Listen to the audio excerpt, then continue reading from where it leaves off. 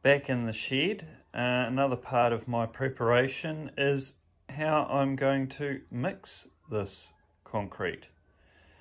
And I have my bags of cement there. I've decided to use ready mix because basically everything that's in a bag is what I need. I don't need to measure out different parts and things like that. And also around where I live, it's very difficult to get all raw materials together and then get them all to one place, whereas if it comes in a bag, you know that it's all in there and ready to go. The other side of it is mixing it. I don't have a concrete mixer or anything else like that. My wheelbarrow is not very good.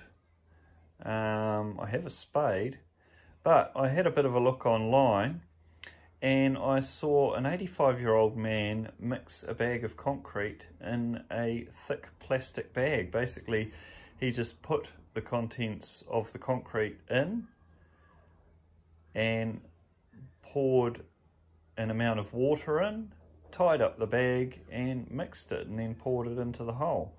And I thought, if he can do it, then I can too. There are a few bags to mix, but I'm sure with a bit of hard work and determination, I can do it with very limited resources.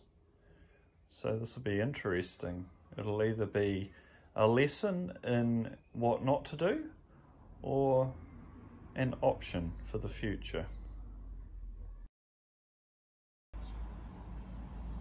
Okay, so I have my concrete in a bag and my 2-litre ice cream container of water. All I basically do is throw that in the bag, mix it all around and pour. Should be easy.